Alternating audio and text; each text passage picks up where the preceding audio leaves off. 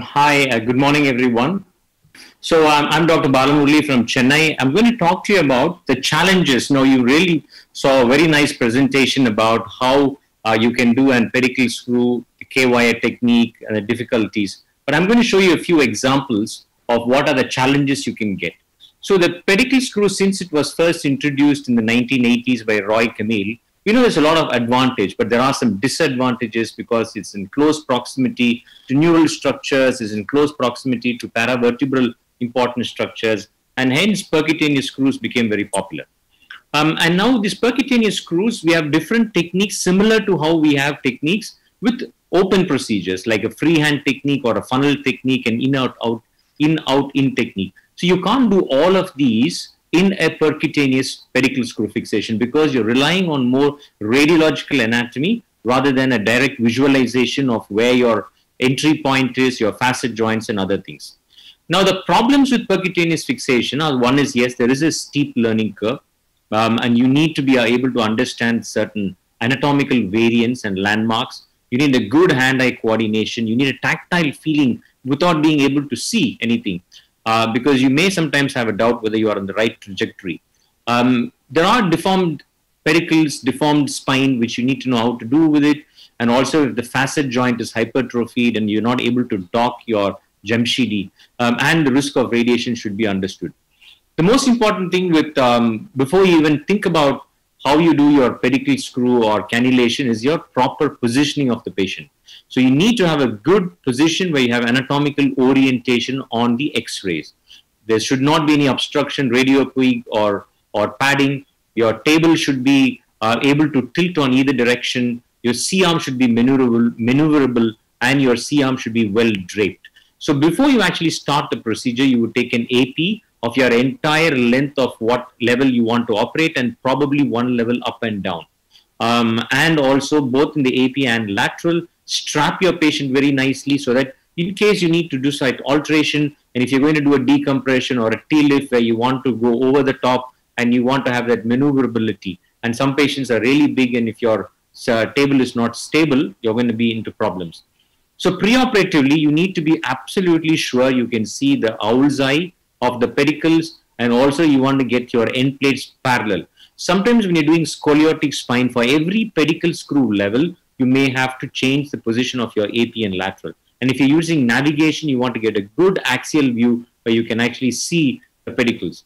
You need to also understand some of the landmarks and the diameters of the upper thoracic, mid thoracic, lower thoracic, the angulation of your upper thoracic, mid and lower thoracic and lumbar. So it's very important to understand because your tower, the way it stands, will give you an idea of about whether you are actually right. If your towers are in different direction, then you know that there's something not right and your alignment is not good. So this is very important. The sagittal orientation, again, you need to make sure that there's an anatomical way in which your pedicle goes down, but also in a straightforward preferred way where you can actually align your rod very easily, even though you have a polyaxial head. The technique has been described nicely, but you want to make sure that by the end of your AP and lateral, that your tip of your screw lies within these two red lines, that is the medial border of your pedicle and the midline of the vertebra. And that's the ideal position of how it should be on your superior, compared to your superior end plates.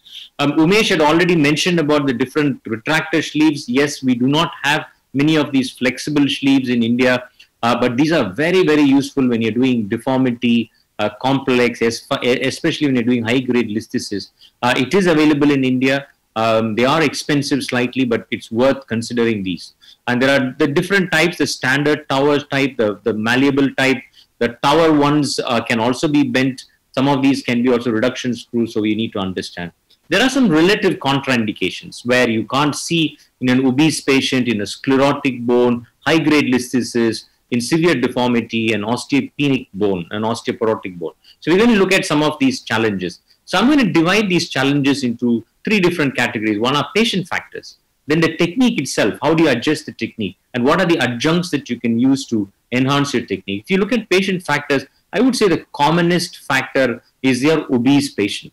So in an obese patient, you need to make sure that you start more lateral compared to when you start. For this is a case patient which we operated almost a year and a half ago. who had a degenerative scoliosis with severe radicular pain, but she was about 140 kg. The positioning itself was very difficult. You have to make sure you trap, the normal belts may not fix. And then once you place your towers, you need to make sure that you're able to get the good alignment of your various towers. At the same time, you need to make sure that you're able to do T-lifts from multiple angles at different levels. You're able to do a decompression and you're able to place a rod. So the challenge is, where do you put your skin incision? How do you get it? And how do you angulate it for every level in your curve? So as you can see here, for the obese patient, your curve should be at least another centimeter more lateral compared to a normal screws. So there are different techniques for these deformed pedicles. When you have especially a cortical channel or a very small absent pedicle, I would prefer that it is better not to do these, especially if there are multiple levels in a scoliosis, by percutaneous techniques, unless you have a help of navigation. Do not use them with fluoroscopy, because you can get it wrong. Because they're not only deformed, but they can also have intradural abnormalities and ectasia and other problems where you can cause dural and neural damage. So how to redirect? So sometimes you know that you put in your Jamshidi, the Jamshidi is gone through the pedicle into the body, but you're not happy with the position, how the screw is going to place. And your K-wire is already there, you don't want to remove it. So here you just enter into the body and stop. And then you get your tap, and then you push your K-wire in so that you know that your tap is there. And then if you proceed any further, you're going to bend the K-wire and the K-wire is going to get stuck. So now remove the K-wire. Then you place a fresh K-wire and then tap the K-wire in the direction that you want. And then followed by this, then you tap further and then place the screw. So this is one other technique. And especially if you have a very adjacent L5 and S1 head, especially in high-grade listhesis or in a very obese patient, where you're going to have actually both your screws trying to touch each other. In this, you can either place your S1 pedicle screw more inferior, or you use one of those flexible retractors, which will help you to be able to get your screws, or sometimes you may have to put one of the screws and then you may have to do them through a small mini open technique to put the rods inside. So cannulation of small pedicles sometimes can be very challenging, but you have to make sure that the minimum they are 4 millimeters. Otherwise, you will not even be able to get your Jamshidi needle in. And then it becomes very difficult, and it will definitely cut throughout either laterally or medially. So you can use an oblique view where you actually have a bull's eye view of the pedicle. So this is something you have to learn, and I would suggest the younger surgeons to try to practice once in a while to look at a normal pedicle through a bull's eye view and see if you can put in your K-wire and Jamshidi needle. And obviously you can compare with AP and lateral. So this is one technique where for small pedicles, you can directly have a look. The skin incision really matters when you're doing multiple level. Because if they're not aligned in a straight line, as you can see in the black line here, you are going to run into problems placing your rods. And you may have to sometimes remove one of the screws. For example, you may have to remove that screw if you're not able to get the alignment. So looking at how long your rod should be, whether you should bend your rod, because most rods come pre-bent, initially from which side you enter. So all these things you need to really do. Measuring best is to measure above the skin. As a general rule, you should make sure that all your towers the height is same, and at the same time your alignment and the line of your screws should be same. And then after that, you should try to come in from the closest to the skin, usually from the superior side of the cranial side of the patient. You can start passing your rod, and you also need to know whether you need to make a separate incision or you can pass from the furthermost rod. So each system varies. Sclerotic pedicles, ideally, I would suggest that if you have a sclerotic pedicle, the Jamshidi needle will break, will never enter. And here, if you are new, if you are not experienced, I would suggest you do them completely open. In case you are able to do these Jamshidi needles, if you're not able to do them, then you can use a drill to make a small opening through the drill, and then you can go in through high-speed drill. So again, I would suggest try to go for open surgery if possible. Sclerotic pedicle, for the osteoporotic pedicle, again, the key is the K-wire. Your K-wire should make sure that your K-wire does not proceed too far ahead. Because when you're doing your tap, when you're putting in your screws, your K-wire can advance and cause damage. So make sure you stop your K-wire. And when you're not doing, or you're doing a decompression or a T-lift, You can bend your K-wire and fix them so it does not advance.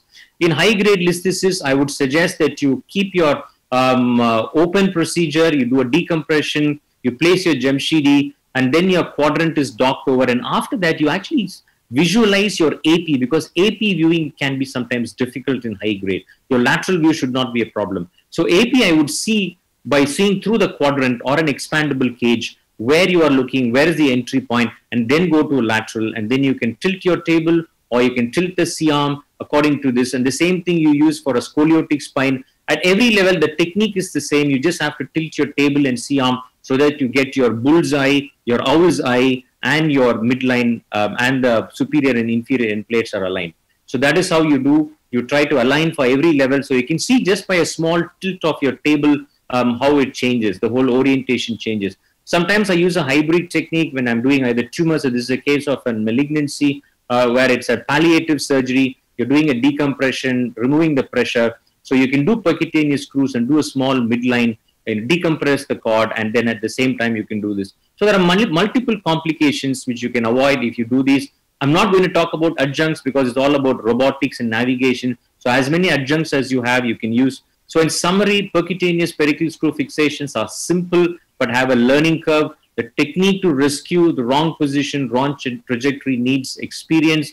Deformity and anatomical variations need a close study preoperatively and understanding your limitations. So never hesitate to convert a surgery into open rather than causing serious damage to the patient. Thank you very much for the opportunity.